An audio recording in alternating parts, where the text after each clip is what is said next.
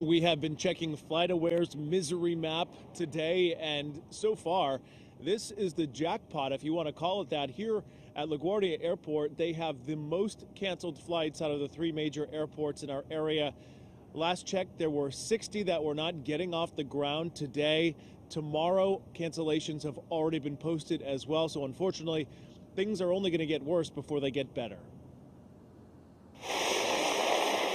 A bomb cyclone of snow and ice moving across the country right now, threatening to implode holiday travel plans across the country. It's been terrible, actually. This is not how you want to spend the holidays.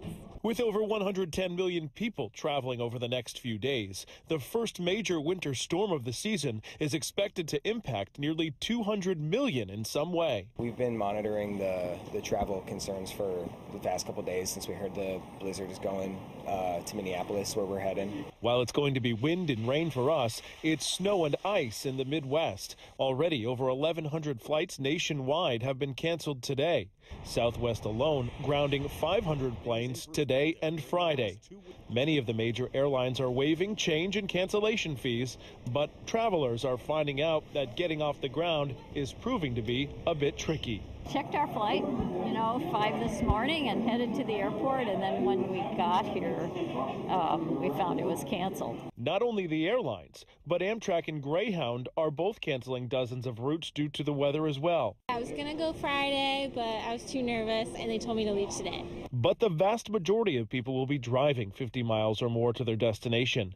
And while the worst weather is expected to pass by us tomorrow, then we're in for the big chill locally, with North Pole type temperatures delivered for Christmas.